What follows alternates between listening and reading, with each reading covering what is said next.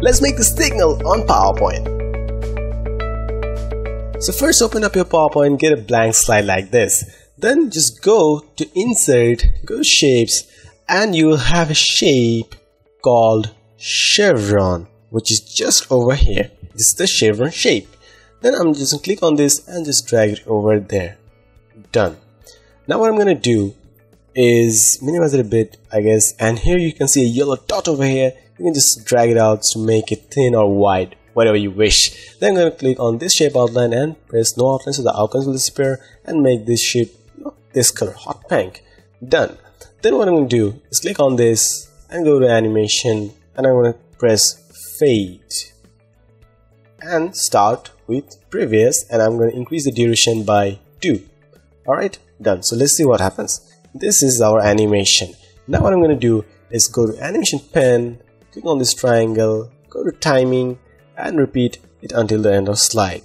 Now it would just keep repeating itself like this. Now what I'm going to do is press on this, press Ctrl Shift and just drag it over there.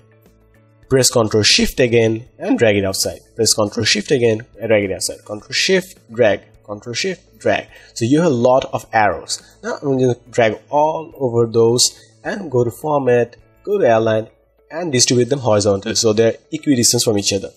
Now what I'm going to do is click on this. This is the animation for the second object. What I'm going to do is go to animation and make it 0.5 second delay, 0.25 second delayed. Then I'm going to click on the next one. I'm going to make it 0.5 second delayed. Click on the third one. I'm going to make it 0.75 second delayed. And for the fourth one, I'm going to make it 1 second delay. You see the point, right? 1.25.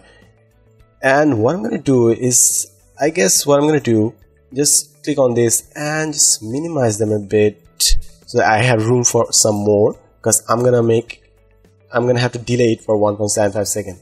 I'm going to press Ctrl Shift and drag it over here again and make it 1.5 seconds. Just Ctrl Shift again and drag it over there and make it 1.75 seconds. So we have all of this. I'm going to drag over all of them again. Go to Format, go to Align and distribute them horizontally. Done. So you can see there's a sequence. Now when I'm going to play this, you'll see the magic. It starts like this and keep repeating itself, and that's how you make a signal on PowerPoint. For more of these videos, don't forget to hit the like button and subscribe to this YouTube channel.